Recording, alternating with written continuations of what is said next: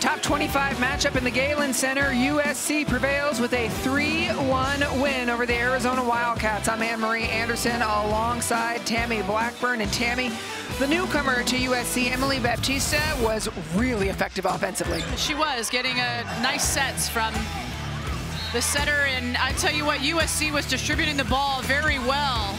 And Lathero doing a nice job. Baptista taking advantage of it. We had talked about the composure of Botkin, but Baptista's numbers were absolutely stellar. 15 kills. She hit 464. She had 2 digs. I really like this USC team. I like Botkin, but Baptista was right there, and several other players for them. You can see the shot selection of Botkin. She really mixes up things. Her numbers, too, were equally impressive. 19 kills.